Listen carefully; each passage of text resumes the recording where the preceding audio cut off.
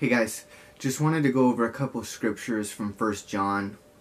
It's going to be chapter 2, and it's going to be following off of verses 1 and 2 from the video that I did yesterday. So I'm going to read verses 3 to about 6. So starting from verse 3, 1 John chapter 2, verse 3, it says, "Now by this we know that we know him if we keep his commandments." And that's knowing him and being able to recognize other by the fruit. For we can ID who belongs to who. Because anybody can say, "Oh, I belong to Christ, I know Christ," but does their life and what their fruit, does it line up with what they're saying? See, what Christ said in Matthew chapter 7, verses 15 to 20, he says, "Beware of false prophets who come to you in sheep's clothing, but inwardly they are ravenous wolves." Verse 16 says, "You will know them by their fruit." So it's IDing what the Lord commanded us, what he expects from us, now walking in love, understanding what love is, understanding to walk just as Christ walked. But anybody can say that, "Oh, I belong to Christ, I walk with Christ," and then turn around and are living in sin, bound to sin, or hating and doing something that completely goes against who Christ is and what Christ commands us. So it's identifying them by their fruits. And in verse 3 says, "Now this we know by him if we keep his commandments." So it's keeping his commandments, and we know by him. So verse 4, it says, "He who says, 'I know him,' and does not keep his commandments is a liar, and the truth is not in him." So that's another reason how we can understand fruit, looking at people's lives by their fruit. Because anybody can preach the gospel, anybody can preach Christ, but does their fruit, does their life, does the works that they do line up with what they're saying? And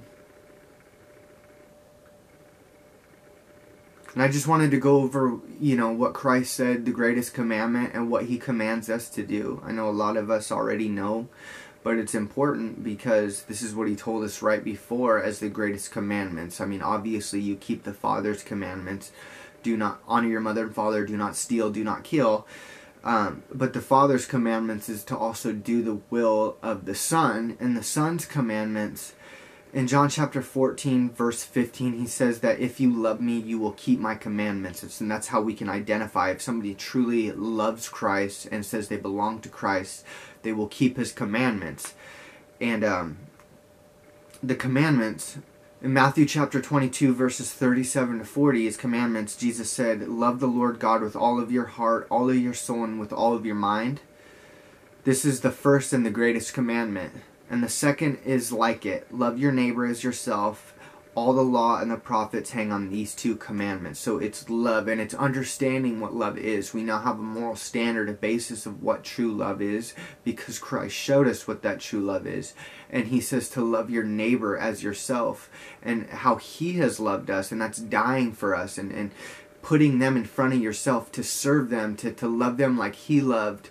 To understand now what true love is, you're able to do so, and those are the greatest commandments. So in 1 John chapter 4, verse 8, it says that God is love, so that we'll know who belongs to God by who's keeping his commandments, who truly knows what love is, who truly understands what love is, who truly is walking in love.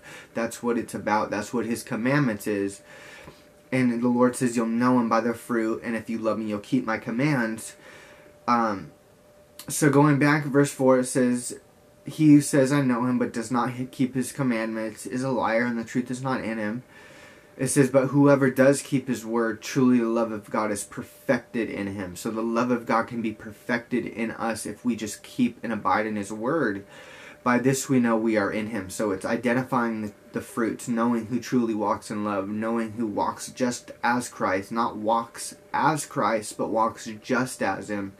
Like him, we can see Christ through him.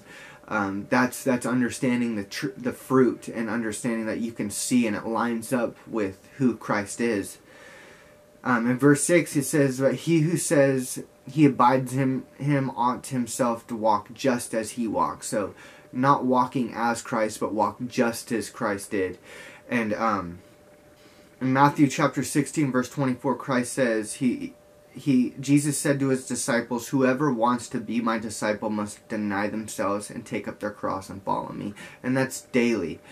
And so walking just as he walked, and that's loving others, serving others, dying for the world, not saying that you're going to die for the world, but putting others in front of himself. He showed us what true love is, showed us a way to the Father, showed us our value, our meaning, our purpose, showed us how to truly love. So it's walking just as he walked, and then be prepared to pick up your cross and die for him, because he says that if you want to follow me, if you want to be my disciple, you must pick up your cross. You must deny yourself, pick up your cross, and then follow me. So it's all about identifying fruits and knowing who belongs to who, and walking in righteousness, because we know that in the last days the Lord God says that many will come in my name and claiming to be me, so claiming to be Christ, but also coming in the name of Christ.